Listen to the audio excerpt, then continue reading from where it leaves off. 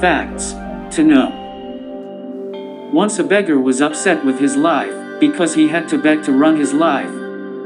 He had to beg for everything. He would remain unhappy about this, and thought about how his life would change, thinking that he would be disappointed.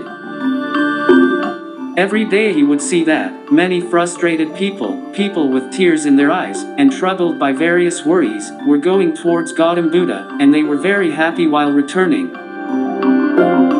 That beggar could not understand what God and Buddha used to do to them, so that they would become very happy.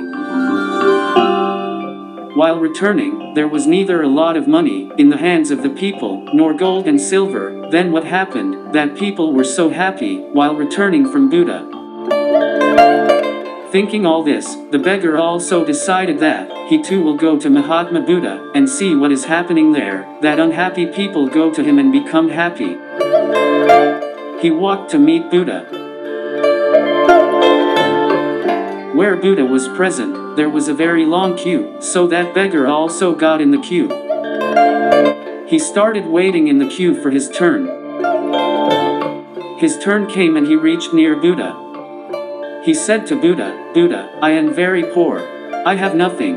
I have to beg others, even to run my life. Now you tell me that how can I live my life, and how can I do it better?" On hearing all this, the Buddha said, "You are not poor. You think so because till date, you have never done anything for anyone. Neither have you ever donated anything to anyone, nor have you done anything for others." Hearing all this, the beggar was in dilemma.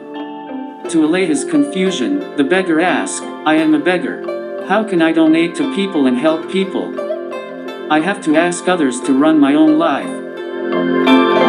After hearing all this, God and Buddha kept quiet for a while, and then said to him, "You have a hand, with which you can serve people, and do good to others.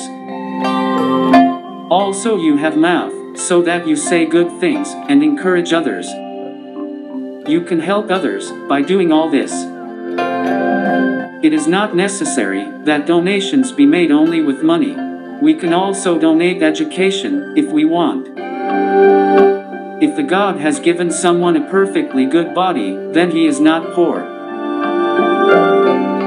He is simply poor in mind. He should move away from this thought, and serve others." After listening to all these things of Buddha, that beggar became very happy, and his mind was satisfied now.